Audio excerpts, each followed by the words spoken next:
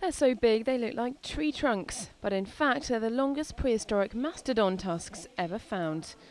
They're 5 metres long, but what makes them even more amazing is that they're a whopping 3 million years old, and they're on display at a natural history museum in northern Greece. Dick Mull is a mammoth expert. These tusks are of a scientific importance because it shows for the first time that the mastodon, which was discovered at Milia, is the biggest mastodon ever found in the world. But what exactly is a mastodon?